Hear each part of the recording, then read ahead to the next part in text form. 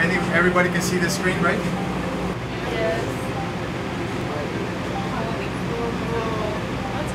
You can also feel the pulse once you press the run button, and you can manipulate it in any direction you want.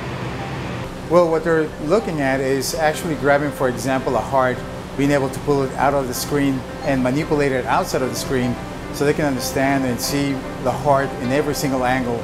They can make parts of the heart translucent so they can see how the heart works from the inside. What's happening to the heartbeat? I'm actually kind of feeling really shocked how they're able to, like, the way like the technology is kind of like growing.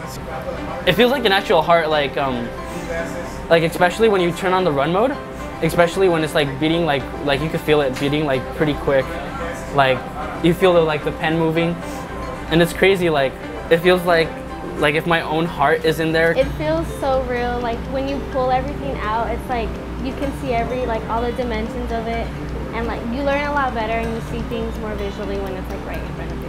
As I'm observing my students here, they're fully engaged. They're using what's called self-motivation.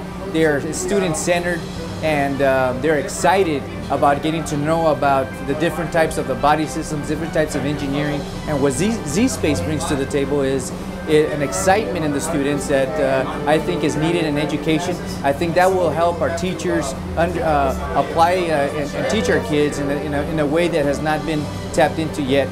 I'm excited about it, but I tell you one thing, watching those students excited, that's what's most important. When students are learning and they're getting excited about the learning, we're doing something right.